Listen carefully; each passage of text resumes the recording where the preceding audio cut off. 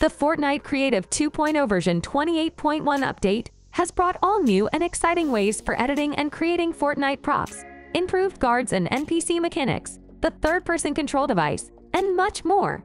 It's also completely overhauled the in-game creative inventory and My Island settings user interface, as well as fixing many annoying bugs in not just UEFN, but also Fortnite Creative and VerseScript. With that being said, in this UEFN tutorial episode, we'll go through the brand new and improved 3-step process of creating custom Fortnite and Destructible props.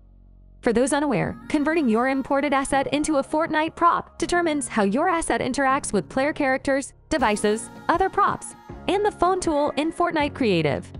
Converting your static mesh into a Fortnite prop also allows you to decide how your asset handles damage and destruction, and which resource type is dropped when the asset is destroyed. To begin, import or select a previously imported static mesh.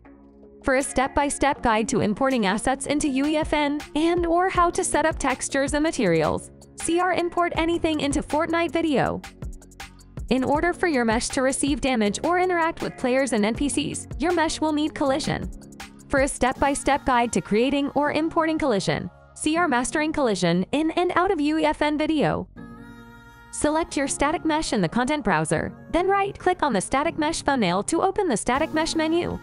With the static mesh menu open, navigate to Scripted Asset Actions in the Common section, then select Convert to Prop, then choose the resource type for your static mesh. This creates a custom props folder that contains the prop blueprint asset based on the static mesh. The prop blueprint asset references the static mesh, but is a different class of asset with a different set of properties. When dragged into the viewport, the asset is treated like a Fortnite prop and can now be selected, moved, rotated, scaled, edited, or duplicated within the in-game editor.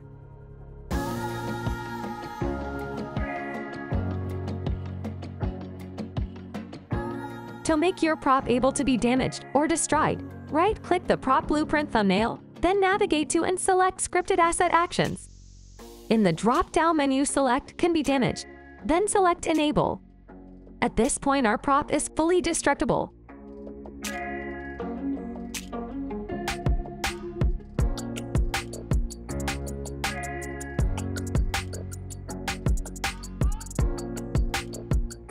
However, we still need to modify or add destruction parameters such as sound and visual effects to the actor to match your resource type.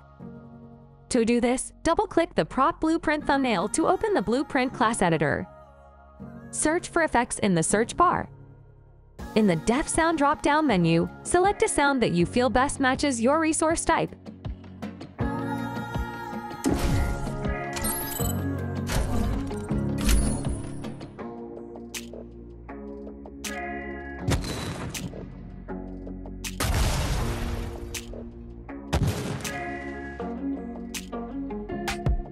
Then select a visual effect from the Def Particles drop-down menu.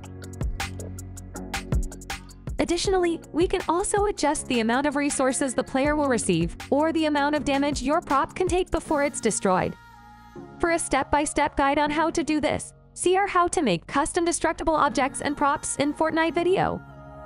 Lastly, within the Island settings, set the Pickaxe Destruction to default. And ensure environment damage is set to all. And if you'd like the prop to not give players resources when it's damaged or destroyed, within the prop blueprint, set Allow Resource Drop to False.